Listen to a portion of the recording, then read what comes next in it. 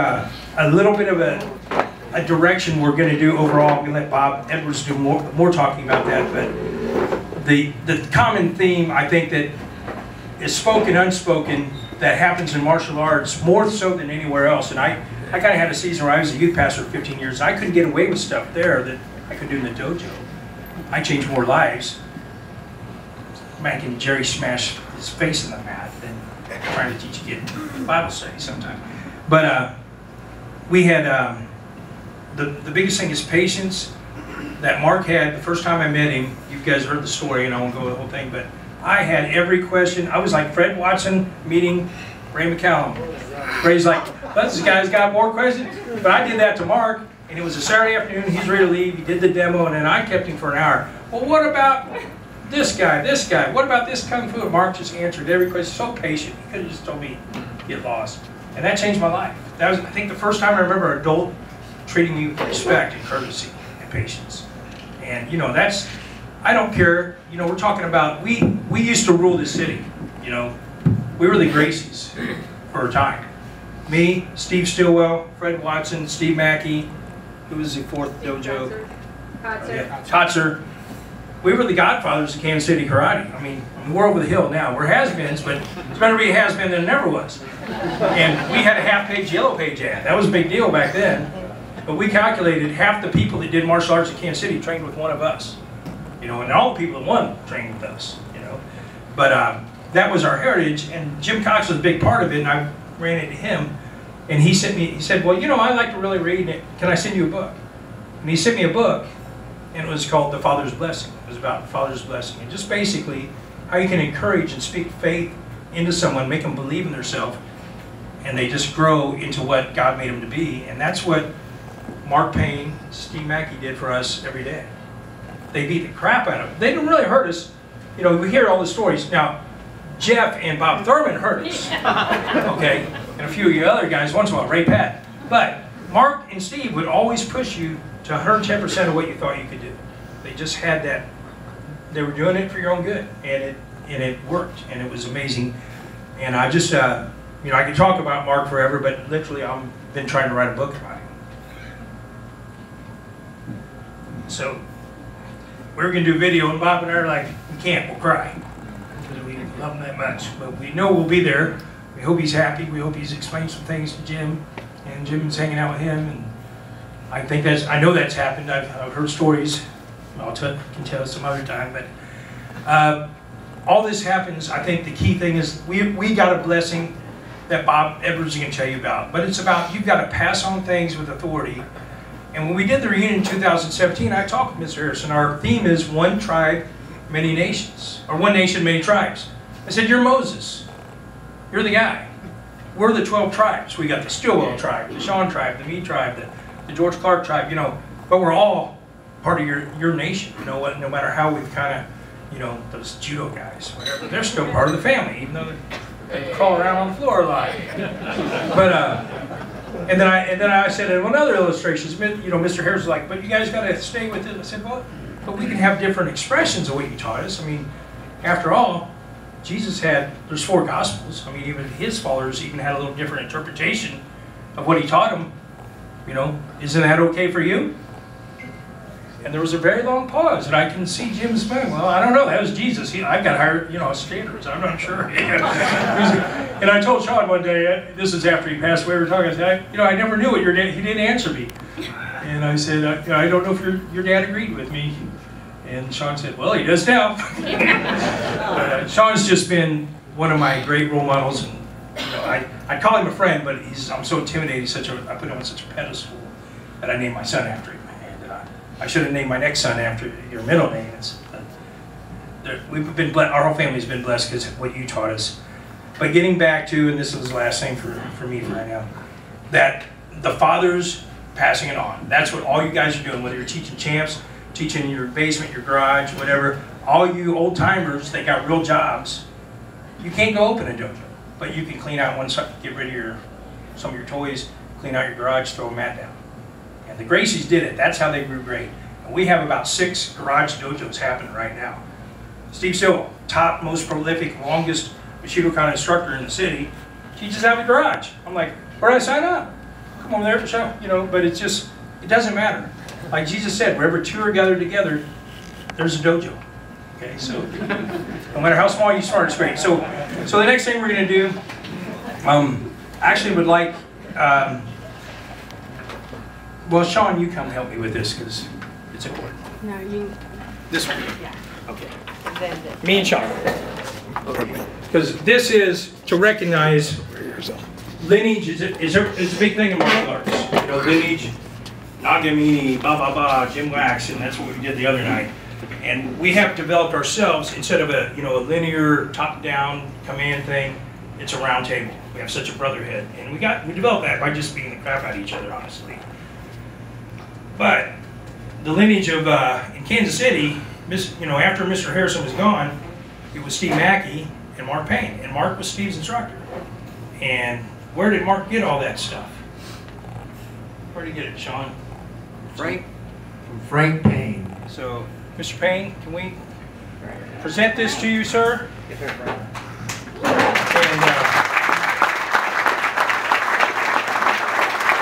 we could have done this before the internet was. We're going to explain where these certificates came from. I'm going to let Bob Edwards do that. But this says Otousan, which means honorable father, and we're presenting you a honorary black belt in our family because you mean so much to us. So. Thank you.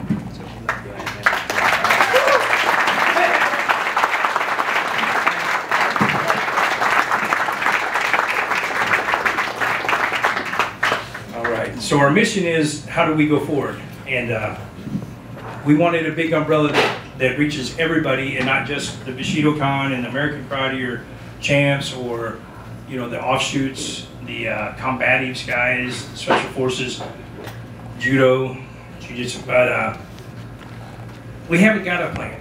We're working on it, but we do have direction. We have a mission, and I want to say that up front. We're open to learning a lot, especially from young guys. But we went on a search. It started, Bob Edwards started all this. What happened, because after the last reunion in the 100-degree heat, we all died, and thunderstorm and Armageddon, and then the locusts came and the other plague. I was like, I don't do that again. Bob's like, yeah, but what about our people? I'm like, they can go hang out with Brent. He's doing, But he wanted certificates, because a lot of us never got them. And we started looking around and said, well, we originally started with American Karate Black Belt Association. I talked to Mr. Cox, who's kind of been a mentor through this, and that's where he got his belt certificate from Mr. Harrison. And then what's really cool is in the process, I'm talking to my guys about how many guys certificates, blah, blah, blah. Ken Schroer, who trained with Mark, private lessons, sent me a copy of his black belt certificate. And it was from Dan Kennedy's association. And we didn't know Midori Yamabudo-Kai. And I was like, well, that's really cool. Mark Kennedy. But it's, it's not all locked about it's not the name, it's the people that count. And we went to AKKBA, talked to them, and then we figured out Pat Burlson and Alan Steen had kind of their own things. We were very close to Pat Burlson. George and I have been down there a lot, hanging out with all the guys in Texas. And, Pat and Mr. Steen are like the godfathers there. But we were like, if there's two different groups, we want to talk to Mr. Burlson. And we did. So we all basically went down there. We filled out all their online things. We put in for certificates. This isn't Bushido-Kai. I want to say, your Bushido-Kai rank is set in stone forever. Nobody can ever take that away from you. Okay? To me, it's almost passed on with Jim. A lot of what we did in old days is illegal now. It's actually the truth. We've had to adapt a little bit. Yeah, it was. And so this is, we're calling it Bushido-Kai, which is just, to us, way the warrior school, way the warrior college, next step, doing it a little different, but based on what we all have in common heritage. Come on up here, Bob, please. And so we went down, we filled these out, we applied for certificates. The first one we got was a 10th degree black belt for Mr. Harrison. We went down to ceremony with Pat Burlson, 150 people, and Bob was there. And then Pat did the presentation of all the other, Steve Stillwell, all the big shots that we put in for high ranks, including Bob. Bob Edwards. Welcome. Howdy. Appreciate everybody coming tonight, and I know a lot of this is new. Okay. but that's okay. I mean, this is normal. And when we went to Texas to visit Mr. Burlson, it was on his birthday, as a matter of fact, and talked to me about his organization and getting the certificates and going forward with our martial arts here in Kansas City and all around the country. Bob Wall is also a director on that within that organization, so he's been very helpful as well. So when we got down there, some of you already heard this story, but you got to know if you're around any black belts in this room, you're going to have to hear the same story over and over and over. And many wives have them memorized to a T, right? Okay. So anyway, some of you already heard this story. But, when I went down there and I went up to talk to Mr. Burlson and I told him I was with Mr. Harrison, and he motioned to me to come over to him because he's very soft-spoken, and he told me that he spoke with Jim about 30 minutes before he passed, and that Jim told him to take care of his people. Okay, so that's what he's doing, and that's what we're working to go forward. Okay, so with that being said, you know, this is just the start for us, right? We're all in this together, and it's gonna take all of us. Okay, so I thank everybody that's been involved over the last months, basically. I can look around the room, and everybody that's been involved helping us get this together is countless. I mean, it's just multiple guys: George, David Coase, Bob Wall, Smokey today, awesome. You know, Rhee McCallum, great stuff. Jimmy, I mean, Jimmy's been relentless in getting all this done. You know, so it's a good thing. It's a very normal progression in martial arts, and I hope everybody gets their hands dirty and gets involved, and we'll go forward. Sound good? Yeah.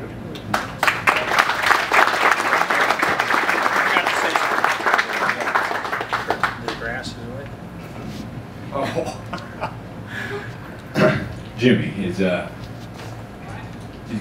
little stressed out, right? Okay. Yeah. So today he's having a moment, right? And so I tell him, I says, Jimmy, I says, the sun is warm, the grass is green. Just keep saying that to yourself. The sun is warm, the grass is green. I used to tell my guys I used to build jets, okay, and it's very stressful, okay. Well, when my guys would start having a fit, I would say the sun is warm, the grass is green. They would all repeat that, you know. But anyway, it was from Mr. Miyagi said that, right? Karate Kid great. So, anyway, so he's been saying it back to me all day. So. And then Bob's really been, you know, George and Bob carrying most of the weight of all the behind-the-scenes stuff in this. We call George ambassador. You heard about, you know, what is it, Kevin Bacon, this 6 degrees of separation or something? With George, it's 2. You know George, you know everybody. You ain't got to go through, you know. He's really the reason all these out of town dignitaries, big shots are here is George. Now sometimes he's the reason they don't come. So that's another story. But George is very close to all the guys in Texas. Texas is our brother city. You guys know from old days, went down there and fought there. Well, Rhee McCallum and Shawn fought for a national title when they were 15, 14, and juniors. And Rhee wants a rematch. You know, those who went to school know Shawn's story, but I'm gonna, real quick, the WMARA is an association. We have a charter under Pat Burlson, and there's these other guys, you know, I don't really know if we recognize their names, but they all founded this, like, with the AKBA, this group, go back 50 years, and there's some guys named Steve Armstrong, I don't really know him, Ed Parker, Jim Harrison, have you heard of him? Joon, Rhee, LaBell, Robert Trias, Joe Lewis, Bill Wallace, and then this other guy, Bob Wall. I don't know, anybody heard of him? They're all on all the certificates. So we were like, we're in. That's our family. And so we did do the process, and some of you saw on Zoom, we got a Frank Payne, or Steve Mackey was promoted. Anybody see that on Zoom? Okay.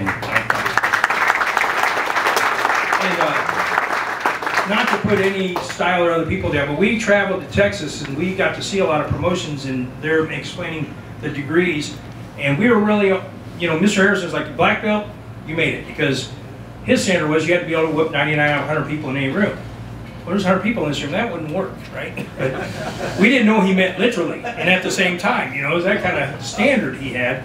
And then we've gone and seen a lot of different things, but, you know, Steve deserved that way, as we always say. Every time, how many of you guys ever heard this expression during a promotion in our tribes?